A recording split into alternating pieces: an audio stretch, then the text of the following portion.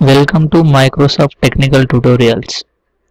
Today we are going to see how to divide comma separated values into different columns. Now we have here four values: sales ID, sales group, district name, sales amount.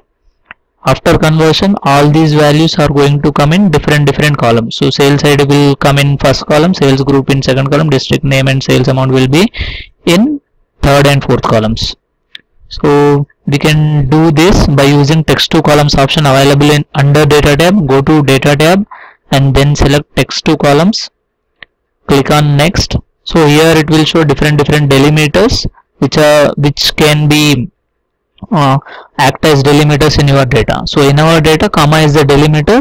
So we are going to select comma as the delimiter. Sometimes if you have tab or semicolon or space as delimiter, you can select that. If you have any other delimiter apart from the mentioned ones, then you can select other and give the delimiter over here. So here I have selected the comma as the delimiter and data will be shown like this. If you unselect this, so data is not divided, just select comma.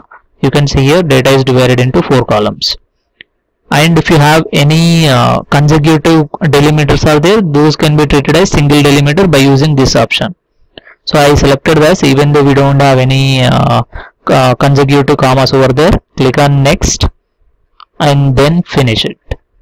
Now here you can see our data is divided into four different columns. Four values are divided into four different columns. Thank you. Happy learning.